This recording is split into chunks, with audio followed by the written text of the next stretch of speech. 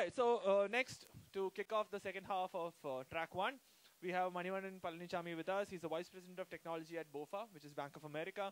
He has 19 years of experience in building large-scale distributed systems and leading full-stack engineering teams. He has previously worked with eBay, Oracle, and Wipro. He's also a certified Kubernetes application developer. With a really loud round of applause, can we have Mani on stage, please?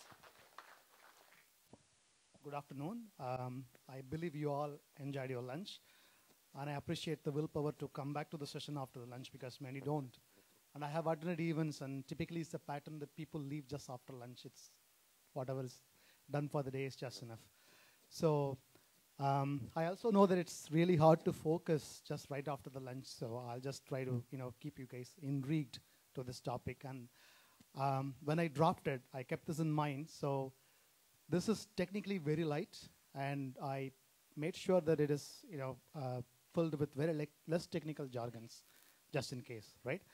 My name is Manivannan. I work as a Vice President in Technology for Bank of America in Singapore, and I lead a group of full-stack engineers. So I come from tech background, so I understand stuff. And today I'll be presenting my topic on generative AI, predicting the next wave of industrial innovation explosion. So even if you're someone who is very new to generative AI, or you don't even know what it is, do not worry.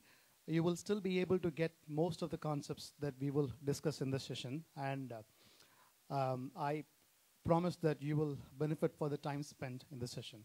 All right? With that said,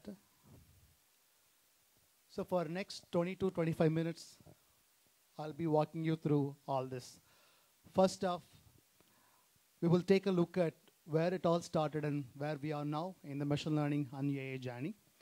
Then we will take a comprehensive look at the enormous amount of digital data the generative AI tools are capable of generating. Thirdly, we will take a sneak peek into the vast set of industries the generative AI can profoundly impact and the job roles it could transform in future. Then we will also talk about customizing generative AI tools for specific industrial functions, right? And not to miss out, we will also mention about the integrity and ethical standards and the security guardrails to be built for Gen AI tools when you are building one for yourself. Okay. I believe most of you were present in the session where Ganesh spoke about the difference between machine learning, deep learning, Gen AI, so I don't have to repeat all of that. But anyway, I'll try my best to keep it simple. This is the lingering questions in everyone's mind, right? So how could generative AI distinguish itself from machine learning, right? Because machine learning evolved since long time. Since 1950s, this terminology is present till date. And typically, machine learning could solve basic problems like regression or classification, etc. And you have deep learning with the neural network as underpinnings, which could solve more complex problems and can work on a stupendous data corpus, right? And especially when ChatGPT was launched, it broke the internet with the capabilities it brings to the world. Let me do a quick recall on what it was like to have a deep learning or neural network a decade ago.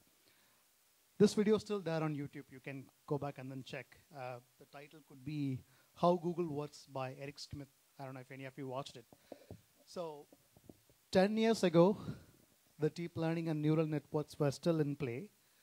In fact, Google has built its brand new neural network by 2012, and they wouldn't know what to do with that because the deep learning was still a concept at that time, right?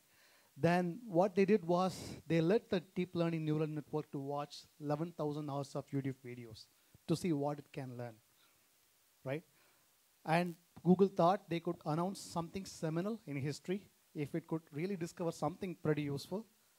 But all it discovered was just how to identify a cat with 2 eyes, 4 legs, and a tail. That's all it could do because you have two bigger problems in that time, right? You don't have data, and you don't have computing power. And people thought it's going to be another dud in the technology. Deep learning is going to be another flop in the technology. But 10 years later, you have ChatGPT, which almost blew everyone's mind with the kind of capabilities it brings. So some of you would have already tried ChatGPT. If you haven't, I don't know why you haven't. Please go back and then try, because it's so good. So ChatGPT has shown what it could do, right? So what has changed in the last 12 years? The data. The data that you could train were simply absent a decade ago. Now you have it fingertips. So this statistics is not verified, but from whatever I have learned or from whatever I have asked ChatGPT, this is the statistics I got, right? ChatGPT was trained over terabyte of data from digital textbooks, from Wikipedia, from websites, and from rest of the internet sources. And it was trained with almost 175 billions of parameters. Do you know how many human cells are there? It's a very vague question. Nobody would know. Roughly, there are 175 billions of human brain cells on an average.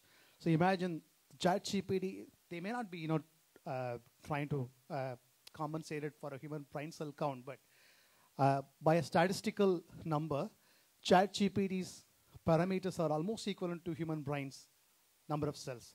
So you could imagine the amount of data corpus it was trained on, and now you have GPUs, very powerful GPUs, being produced, and the deep learning is taking advantage of the hardware to train further.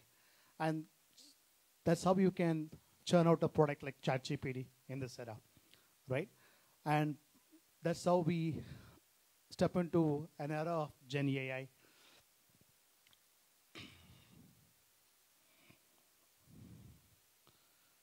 Okay, now, so there are still evolving theories like what generative AI could produce. Typically, the data is represented in 4 forms if you ever think of, right? You have text, you have image, audio, and video. Rest of this data, speech, text, video, a meeting organizer, or a PDF generator, or a PowerPoint presentation, if you think of it, it's just nothing but it's a composite format of one or the other. If you combine text and image, you get presentation or PDF. And if you combine voice and video, you get a movie format, etc. So the basic 4 formats are very crucial. And as of today, most of the foundational machine learning models have already spent so much time in training themselves on those data, right? They are very capable. Now, what you see from generative AI tools offering is just mix of those. You have chatbots, you have video, you have content, you have presentation, productivity tools, etc., churning out mind-blowing categories of data. As you can see, these are the free, useful AI tools. I just picked this picture from the internet. I just disclose it. So you can go and try. These are the list of free offerings and the kind of digital content that Gen AI tools can generate. Now, how many of you are here are programmers, including myself? I was a programmer, not anymore. You guys were, right? 10 years ago, when my senior leaders were asking me to move out of coding and get into management, I told them I wouldn't. I like to stay as a developer because I thought that is the safest job ever in the world. You know that? Because machine can read, machines can write, but machine can never logically think.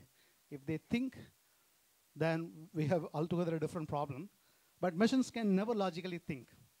That was my, I would say like, that's the phenomenon I lived on for 10 years. But that's just now a, you know what happened now. So now, machines started thinking logically. I mean, the right terminology is they were trained logically, they were trained to look at logical source code, and they're able to mimic it.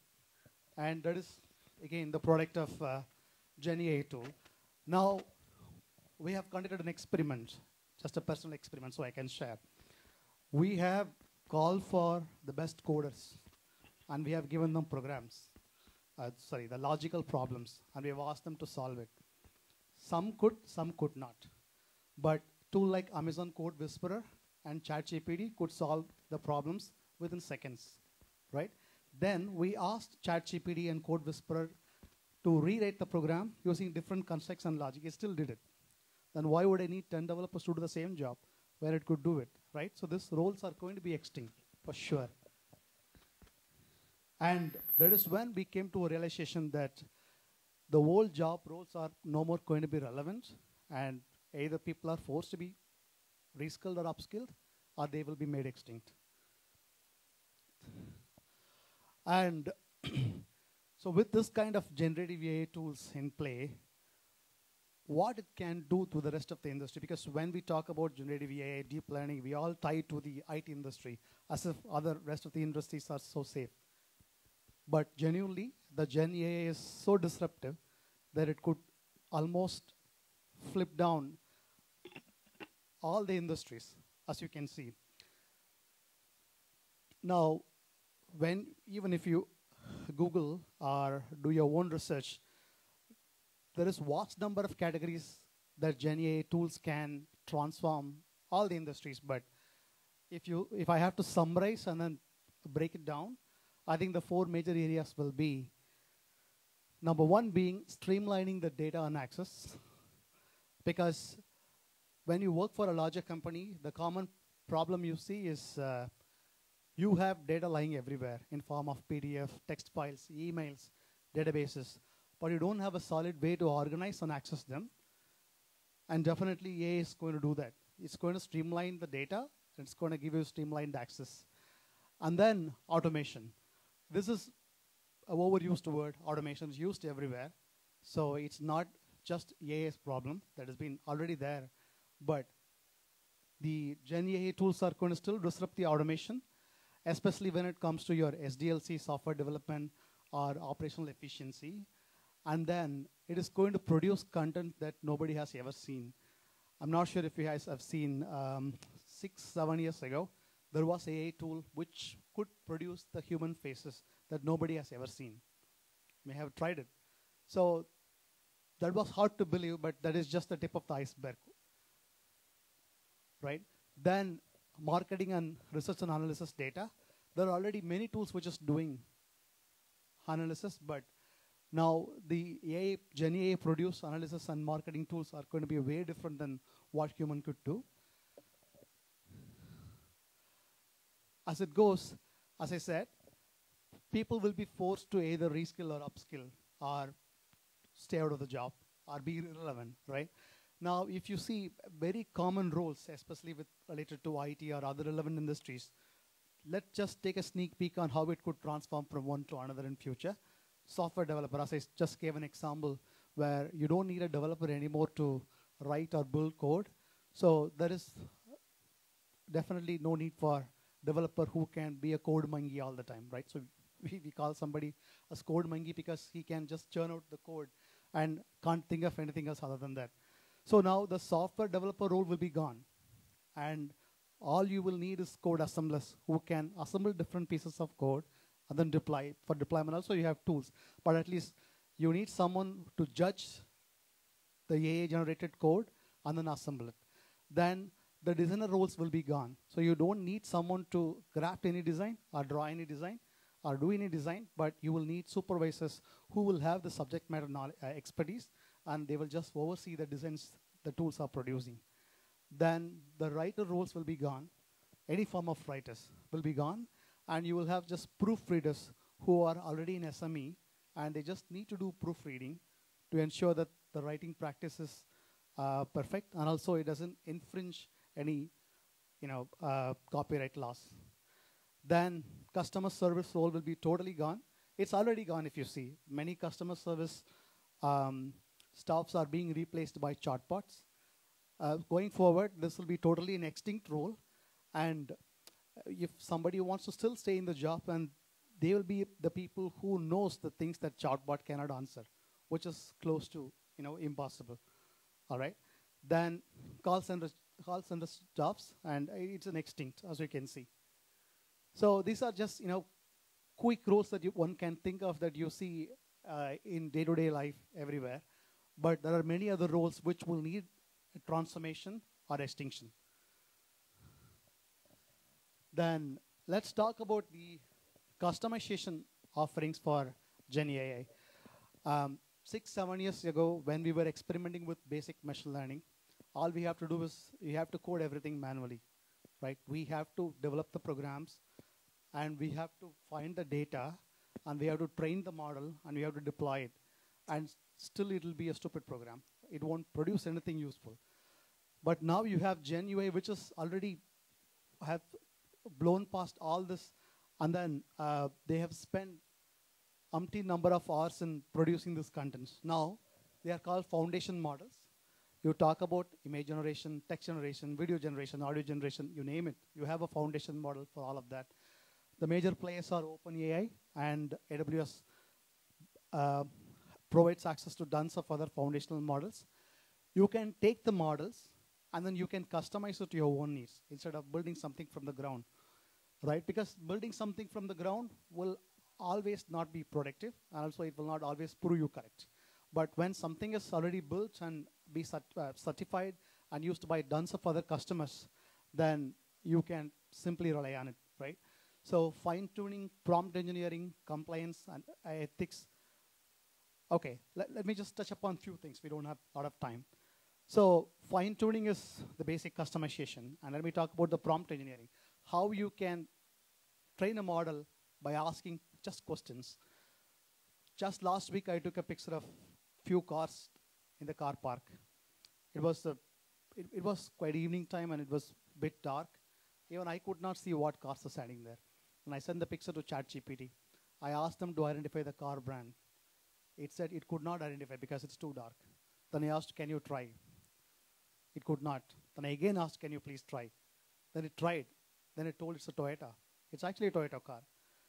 Even my son wouldn't be listening to me if I asked him to try over and over again. But the AI tools can do. So even the prompt engineering is a skill, right? We think it's just a theory, but it is not. When you force the model to do something over and over again, it could do. It's like a magic. I never thought it's going to work, but something still works. Then you have, so when you are customizing a model, of course, you need to have your own corpus of data, which is cleansed and ready for usage, and which is of IP or copyrights free. So when we talk about customization, I just want to talk about two things which will be pretty useful, because when you read internet, I think immediately everyone has ADHD, attention distraction disease. There is just too much information that you cannot consume. You can try OpenAI's APIs. OpenAI is #1 player. Okay, without statistic, I cannot say OpenAI, one of the top player in the AI industry, which released ChatGPT and DALL-E and other products. They have their ChatGPT Turbo APIs offering for a price, of course. Many industries are assessing if they can leverage ChatGPT's Turbo APIs to produce something pretty useful. Let me give a brief example. These use cases are already published, so I can talk about it. It's not private.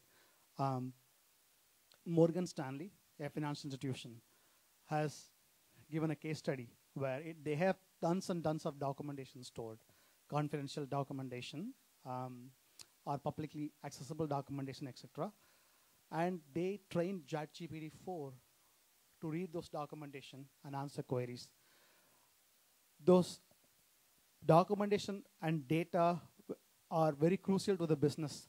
And when they trained ChatGPT-4, it could give answers to anybody, even the most knowledgeable person could not answer.